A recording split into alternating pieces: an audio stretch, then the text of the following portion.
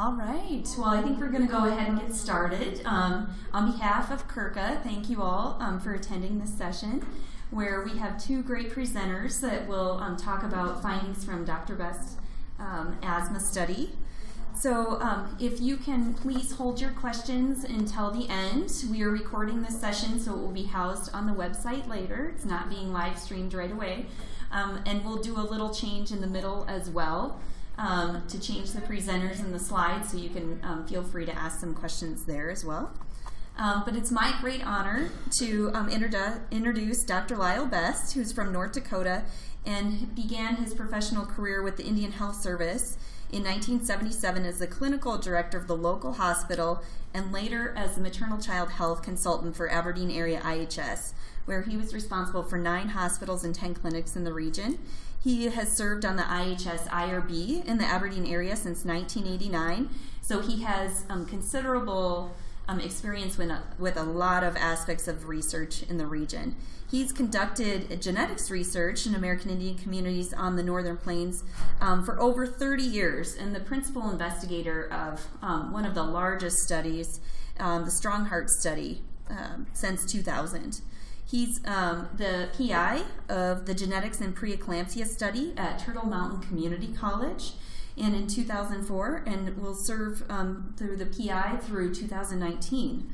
He has a great educator as well, which is one of the aims within this project, which is awesome to give back to our students. He'll be teaching some of our students right over there in a couple of weeks.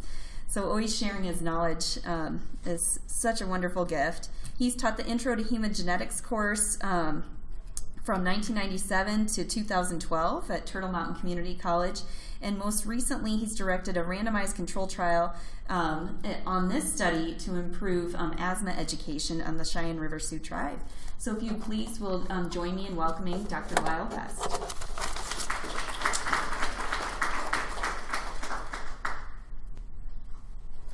Well, thank you very much, Danelle. Thank you.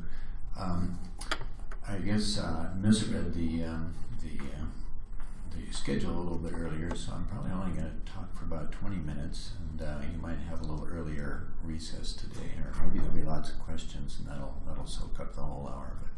But at any rate, it is a pleasure to share with you some of our results today. And I'll start out with, since not all of you maybe have a background in medicine, just a little bit about asthma. I think we all understand it involves difficulty with breathing, but what exactly is going on with asthma? There's 2 basic processes. One is that you have bronchospasm, which is sort of like a Charlie horse in your bronchial tubes, where the little muscles around your bronchial tubes go into spasm and they shut down, or they greatly decrease the caliber of your bronchial tube, make it harder to get air in and out. And when I was in medical school, this was pretty much the main concept of how asthma worked. And so we mainly focused on things that would relax the musculature around the bronchial tubes.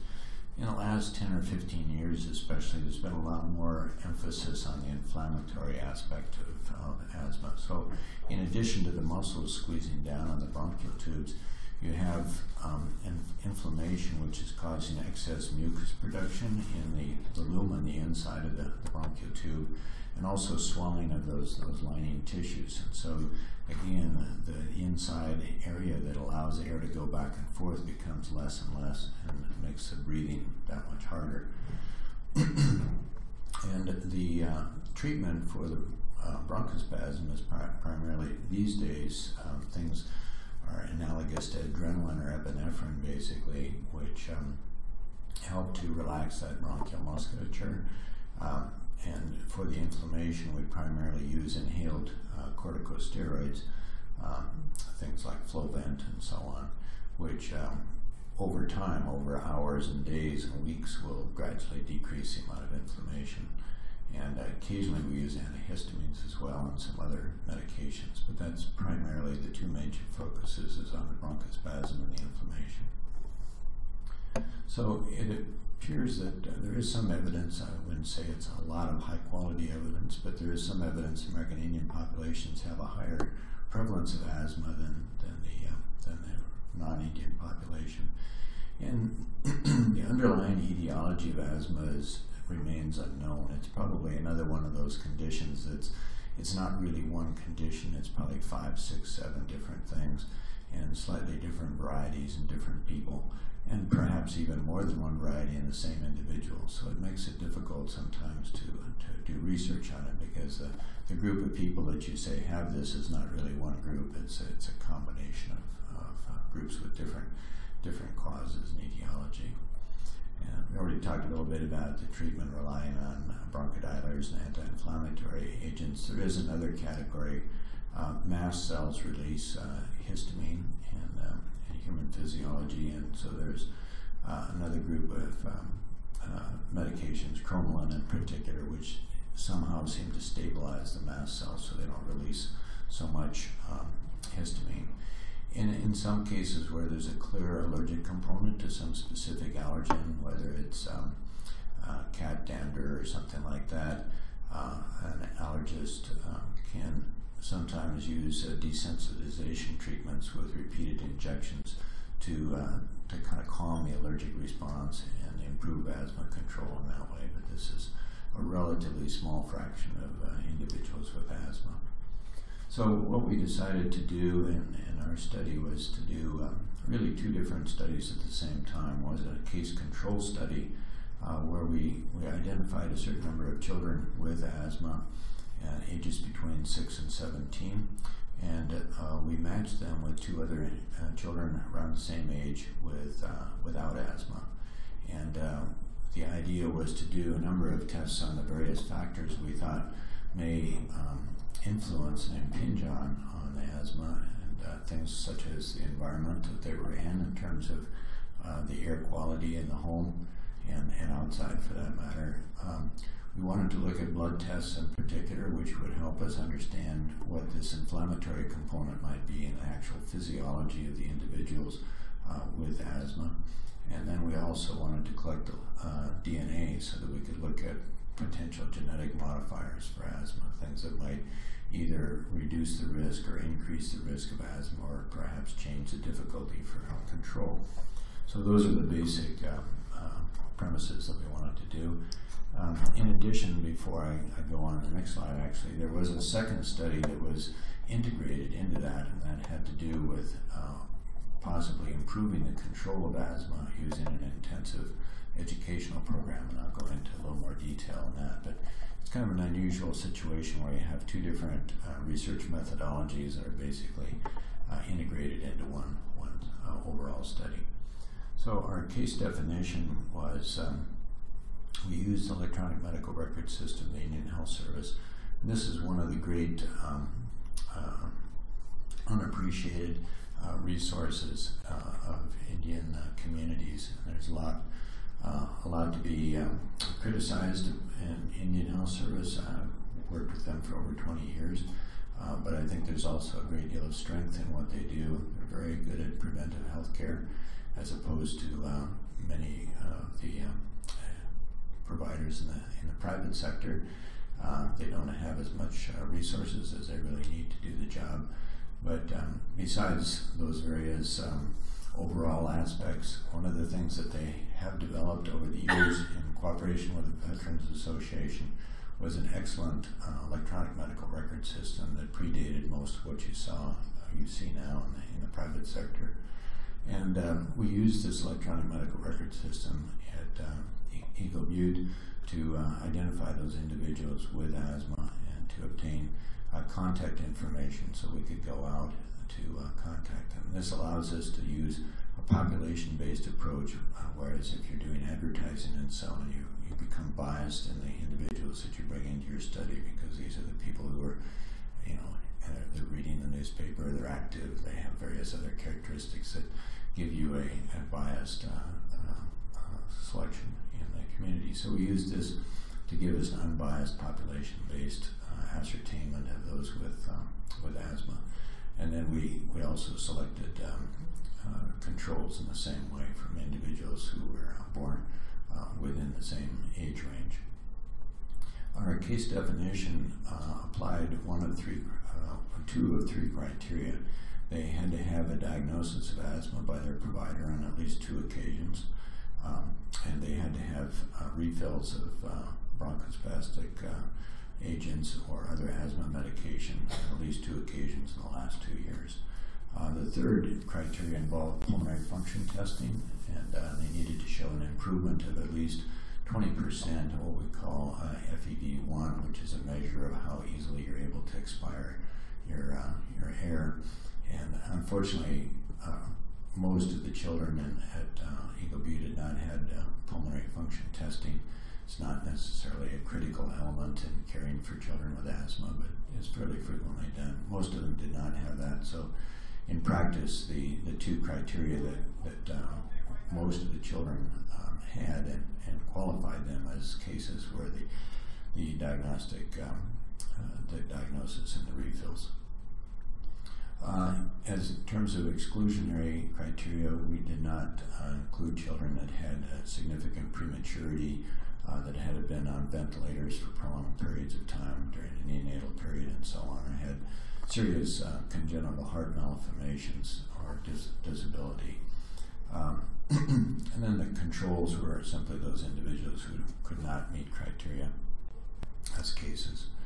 So in terms of the environmental tests that we did, there is a theory of asthma that, I think common sense would tell you if you have a very polluted air environment, that could easily aggravate your lungs if there are lots of allergens around and so on. But kind of counterintuitively, there's another school of thought that particularly in our modern society, we've over-hygienized ourselves to the point where there's really not been enough exposure, especially at a young age, to allergens, and so therefore we develop kind of a hypersensitive response when we come into contact with certain allergens. And so perhaps that might be also a cause for asthma. So at any rate, we wanted to test the home environment in particular, looking at dust levels, animal dander levels, in some places where lots of cockroaches, and in poor housing standards, this can be a factor, pollen, carbon monoxide, smoke in the home, and so on. So we looked at many of these areas. In terms of the physiology, we did blood samples, as I mentioned, and one of the main measures was what we call serum or high sensitivity C-reactive protein. C-reactive protein is a protein that your liver makes, which is really kind of the first, one of the first lines of defense against infection or inflammation of any kind. So if you go to the emergency room and you have a sore stomach, your doctor may draw a C-reactive protein level to see if there might be an indication of appendicitis developing and so on. But it's also thought to be likely to be increased in asthma and other kinds of problems with lots of inflammation. Secondly, we looked at a specific antibody called IgE, which is one of about 5 or 6 different categories of antibody that we all have, and seems to be more specifically related to the kinds of antigens that give us problems with allergic problems, whether it's hay fever and things like that, and asthma. In addition to the general category of IgE antibodies, you can also specifically look at more at antibodies that are at a particular allergen, such as cat dander versus dog dander, or mold, and so on. And so we looked at 5 specific IgE antibodies as well.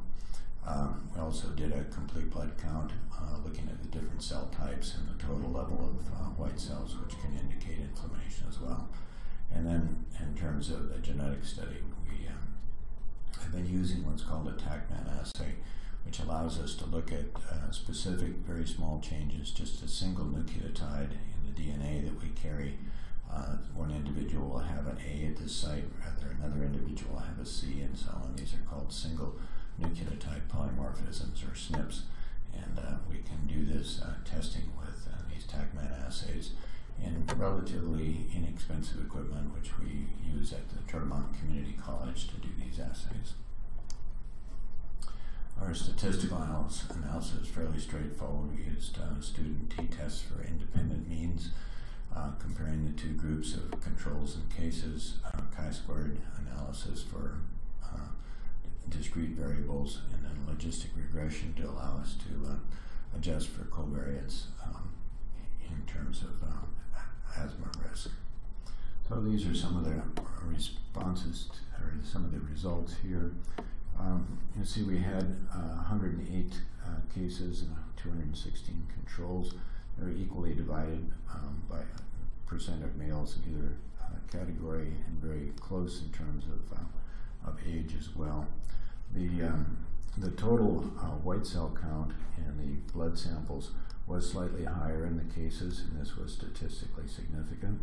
And this would normally show a slight increase in the level of inflammation in the body. We then looked at a breakdown of the various percentages of the different white cells, PMNs, lymphocytes, basophils, and eosinophils. And the only difference we could see in the proportion of these cells was in the cases there was a higher level of eosinophils compared to the controls, and this was statistically significant again. The eosinophils are known to be increased in individuals that are having allergies or allergic sensitization, so this was not a surprise either. The CRP levels were not statistically significantly different between the two groups, but the total IgE, that antibody involved in allergic processes, was, and it was quite a bit higher. Higher in the cases compared to the controls. And again, very significant in its statistical measure. So this is just graphically showing the difference between the CRP levels, which there was a slightly increased mean for the cases compared to the controls, but this is the IgE, the total IgE level, showing a definite difference between the two groups there. And the sensitivity to the specific individual allergens, the mold, the dog and cat dander, mite, cockroach allergens, was greater among the cases compared to the controls as well. And we'll see that in another slide as well. This is the white blood cell count, again showing the difference between cases and controls as well as eosinophils. These are the specific allergens as measured. The reactivity is measured by the specific IgE, and you see that for all of the various categories, there was considerably higher sensitization seen amongst the cases compared to the controls. If you counted up the number of antigens that the individuals were sensitized to, if there were 0 antigens that they were sensitized to, then of course the controls showed there were more controls in that category. It was about equal at 1, but when you started looking at 2, 3, and 4 antigens being sensitized to, it was much more common amongst the cases than the controls. So a little bit of discussion about these. Increased total IgE levels have been seen before, and both associated with atopy, which is when children have eczema, for example, and they're 1 to 2 years of age. That's an example of atopy. It's a form of allergic process, although we usually never find out what the child is allergic to. And these children often have problems with asthma and bronchial spasm as well.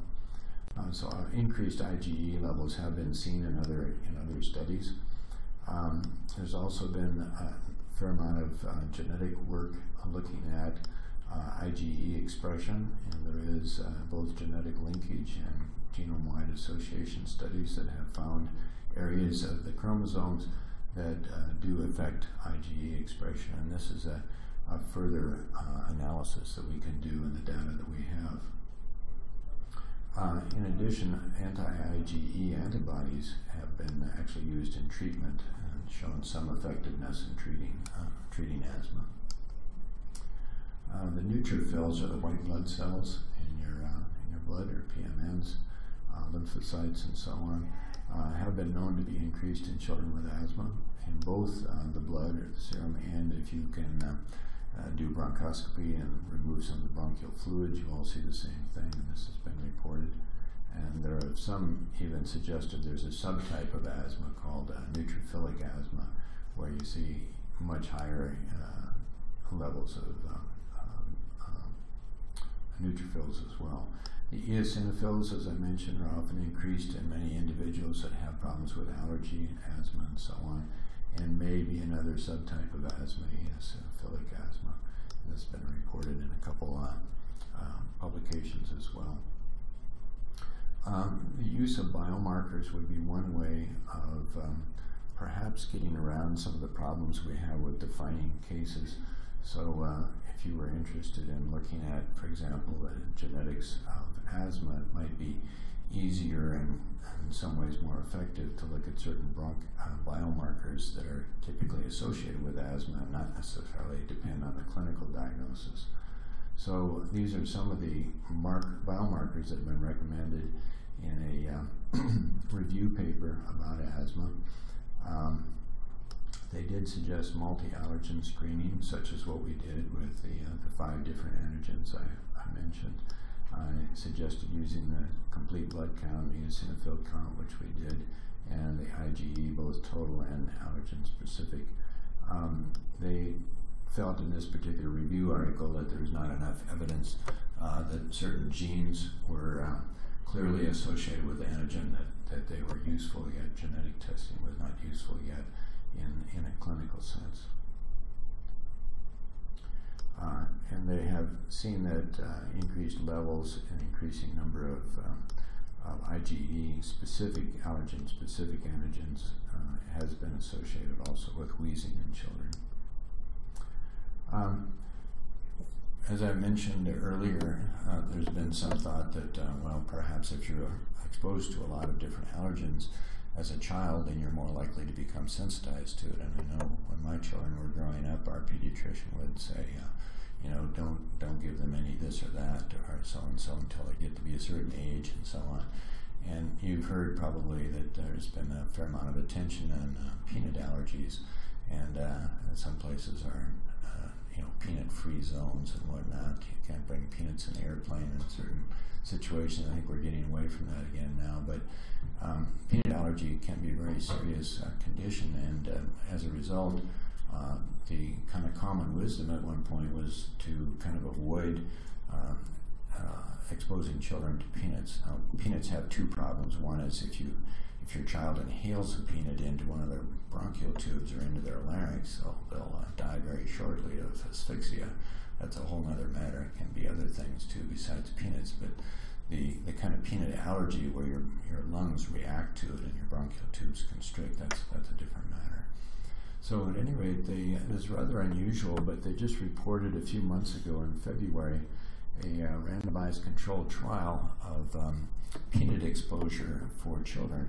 And what started this was in England and many other Western countries, they've been decreasing the exposure of children to peanuts at an early age because of these concerns, whereas in Israel, for some reason, I'm not quite sure why, they were encouraging peanut exposure for children.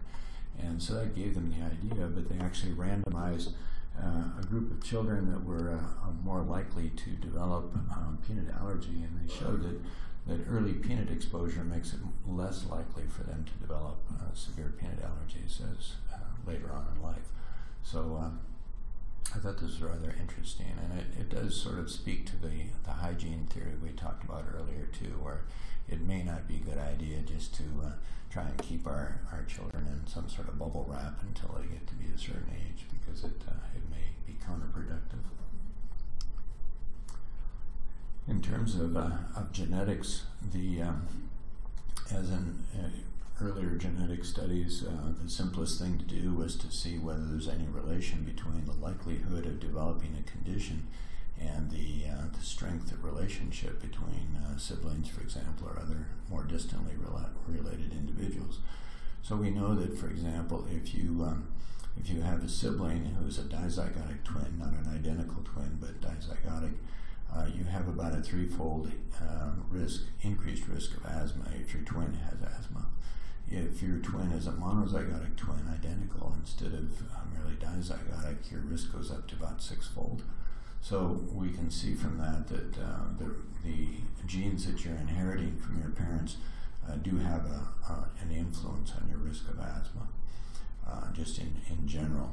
And since that time, more sophisticated studies using linkage analysis, for example, have shown that there's a region in chromosome 17, the long Q arm, and region 21 that are definitely associated with asthma.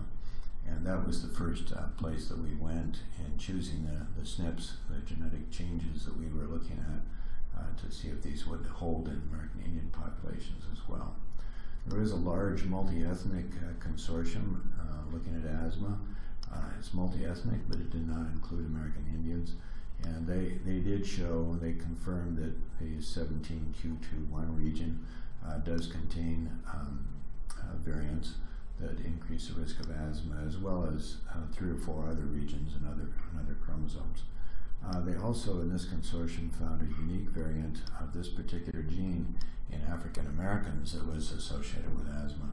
So this tells us that in general there may be certain population groups that have specific variants in their genetic makeup that make them more likely or less likely in some cases to have certain conditions. And in our case, we've had cases and controls as mentioned. We've only genotyped about half of the individuals so far, however, but we did pick 3 SNPs from this 17q21 region. 2 of them involve a gene called GSDMB, one of which is in an intronic area, which does not change the coding of the protein that's produced. The other one does change the coding, changes one amino acid to the other, and thus changes the structure of the protein. And this particular gene has some effect on the regulation of something called apoptosis, which is kind of the programmed cell death of cells, which is a normal part of our physiology, and this is effective in the epithelial cells, the ones that would be lining the bronchial tubes. How exactly that relates to asthma is not very clear. The third gene in the same 17q21 region is this one here, which involves sphingolipid biosynthesis, which sphingolipids are a fatty substance that are in our membranes. And this is also involved in calcium signaling, and I'll mention in a minute some rather exciting recent findings about calcium signaling as it relates to asthma. So just in general, our case control statistics, I guess we did go through some of these earlier. The age is essentially the same between the two, and this is a bit off. We certainly don't have people of this age. I don't know where this. I must have mixed up some numbers with a previous study. At any rate, we did see a difference in BMI, and I'm not completely sure if these are the right numbers here or not. I may have this in another slide. But we did look at the frequency of the different alleles for these 3 SNPs, and we did not see a difference between cases and controls in these 3 SNPs. And I do know these are dependable numbers here. We also used a chi-square analysis to evaluate different genetic models. So if you remember your genetics, in some cases you need to have 2 different, the same allele that's inherited from both your parents in order to cause trouble. In other cases, simply inheriting one in a dominant fashion is adequate. So we looked at different models of how these SNPs may be affecting your risk of preeclampsia, asthma, and it could be either additive, where it's 1, 2, 3, or it could be dominant or recessive. And we did not see any significance in this evaluation of these models. This is a chi-square analysis, is fairly conservative, however, and as I mentioned, we've just started to do our genotyping. We're only about halfway through. Here we used logistic regression in a univariate fashion. We did show that the BMI, for every unit increase in BMI, we saw about a 4% increase in the risk of asthma for those children, and that was significant at the 0.03 level. For each of the individual SNPs that we looked at all by themselves in these different models, the only one that showed some promise was this one here, and was not quite meeting criteria for significance. However, when we put these 3 SNPs in with the 3 demographic variables in a multivariate analysis, this particular SNP here did show significance, or at least borderline significance. And I expect when we have the rest of the cases and controls genotype, these will probably turn out to be statistically significant as well. And these are SNPs that have been shown to influence asthma risk in other populations as well.